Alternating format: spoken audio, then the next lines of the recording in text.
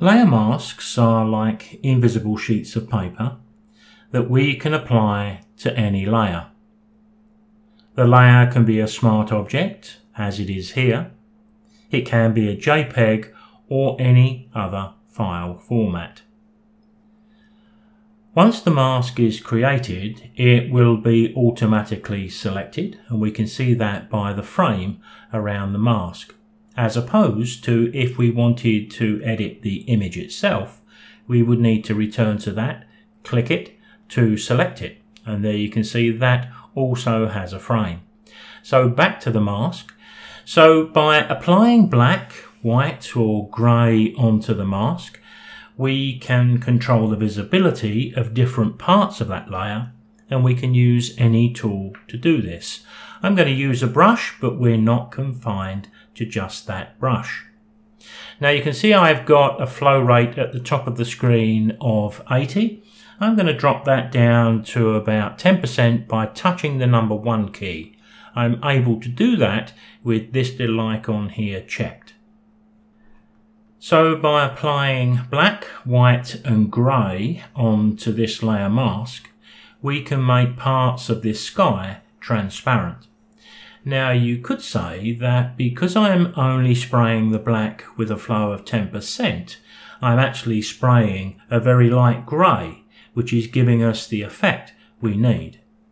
But all I need to do is switch to white, and now I'm going to change that flow rate back to 100% by touching the 0 key, and now I can return my mask to its original state.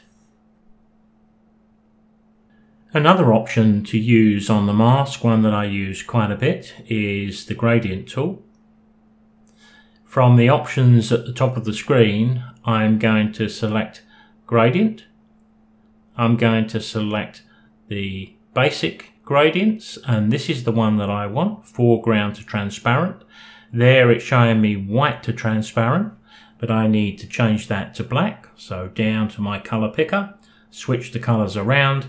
So now when I click and drag, depending on where I drag from, I can create quite a lengthy gradient, or if I do a short, sharp click and drag, a very tight one. So we've got lots of scope here, and of course we can use more than one tool at a time on the mask. So I could begin the process maybe with a gradient, but I may end up using the brush for a finishing effect. Now we do have a number of options open to us. If we go to the layer mask, right click, the first option is we can disable it. There is a keyboard shortcut for this, but this is almost as convenient. To bring it back, just click the mask. Right click and we can delete the layer mask, and as you can see it's gone and we're back to the original image. I'll hit Ctrl Z to undo that. You'll notice that when I right click on the mask, one of them is greyed out. You'll find this happens from time to time when you're using smart objects. Apply the layer mask is the option, but of course it can't do it while it's a smart object. So if I went to the extreme right clicked, and I rasterize the layer, removing the smart object status, then I can right click and apply the layer mask, and the effect is obvious. The mask is applied to the image, and now we can see all the transparent areas, but of course we lose the ability to go back and make any changes. Once again, Ctrl Z will bring it back. Now I think that's going to do for now. One other way to remove the layer mask is we can just drag it down over the bin in the layers palette. What I'm going to do here is I'm going to open up another image. Now once this image opens up on the screen, I've just opened this from Adobe Camera Raw. I'm going to go to the tab at the top of the screen, drag it out, and I'm going to hold my Shift key, because when I click drag and drop, holding the Shift key makes sure that one image sits four square on top of the other, and I can close down my original.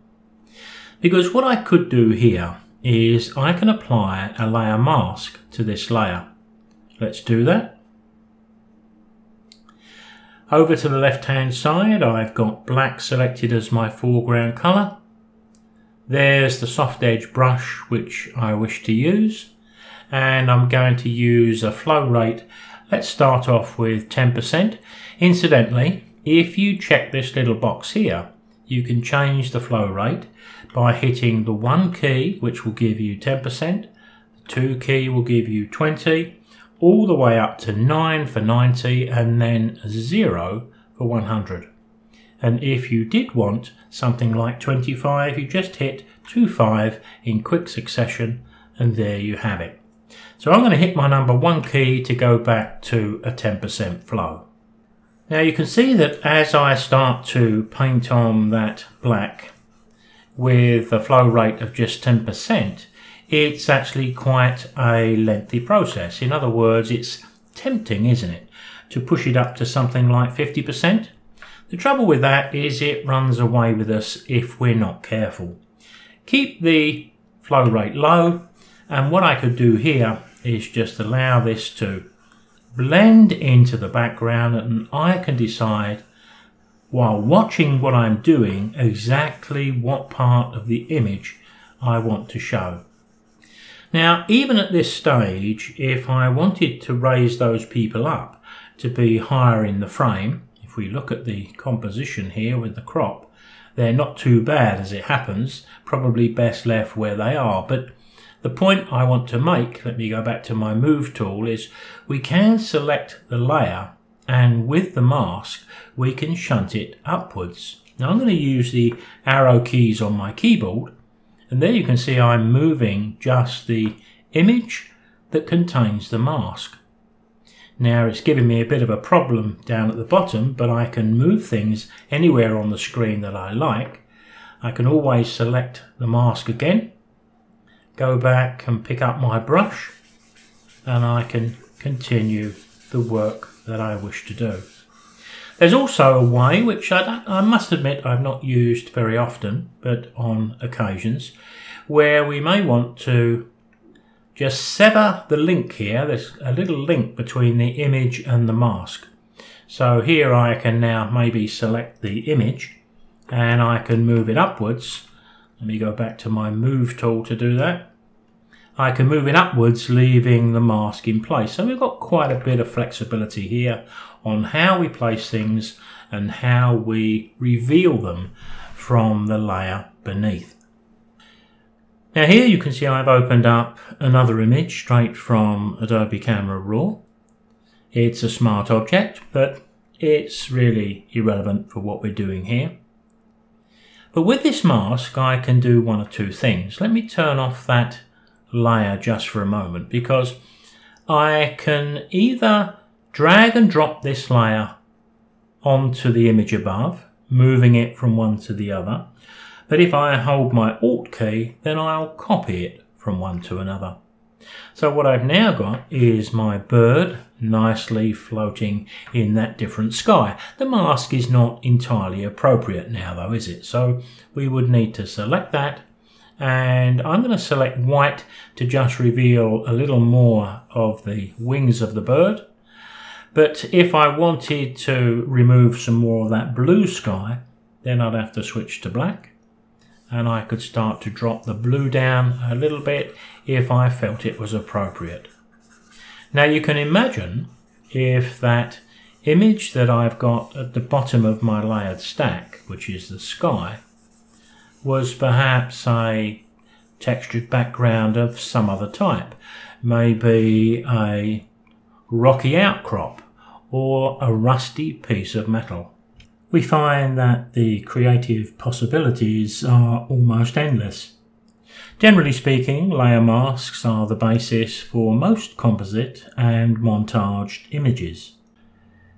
And although we've not looked at text in Photoshop just yet, we have the ability to use masks there in a creative way too. I'll see you next time.